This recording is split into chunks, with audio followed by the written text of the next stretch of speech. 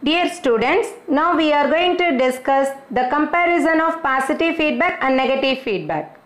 When the input signal and the feedback signal both are in phase, it is known as positive feedback. That means the feedback signal is in phase with the input signal. When the input signal and the feedback signal are out of phase with each other, it is known as negative feedback. Here the feedback signal is out of phase with the input signal. In positive feedback, the feedback signal is added to the input signal to get the desired output. In case of negative feedback, the feedback signal is subtracted from the input signal. So this is the basic structure of positive feedback. This one is for negative feedback. There is only one difference in this diagram. In positive feedback, we are going to add this feedback signal with the source signal to get this Vi. So here Vi is nothing but Vs plus Vf. Okay.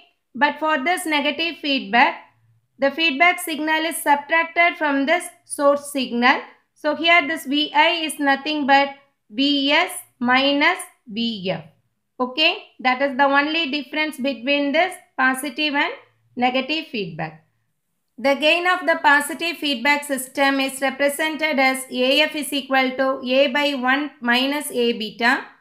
For this negative feedback, A by 1 plus A beta. Here 1 minus A beta is represented as desensitivity factor. For this negative feedback, 1 plus A beta is represented as desensitivity factor.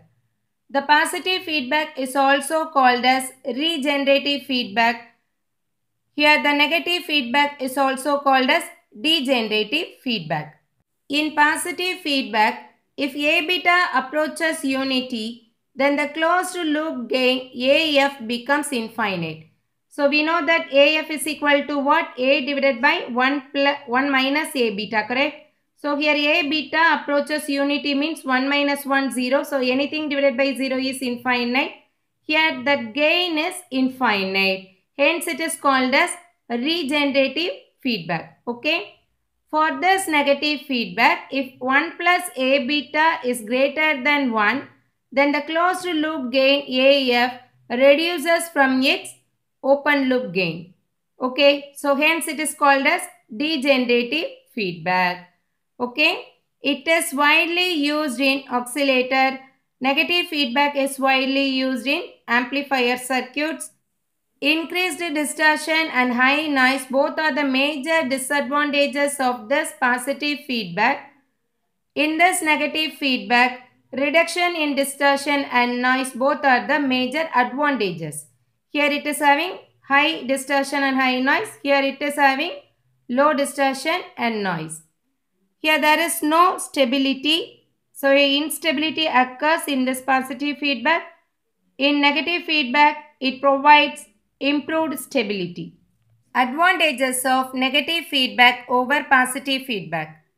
Negative feedback provides improved stability, reduction in distortion and noise, higher input impedance, lower output impedance, increase in bandwidth and reduction in gain. So these all are the major advantages of negative feedback over positive feedback.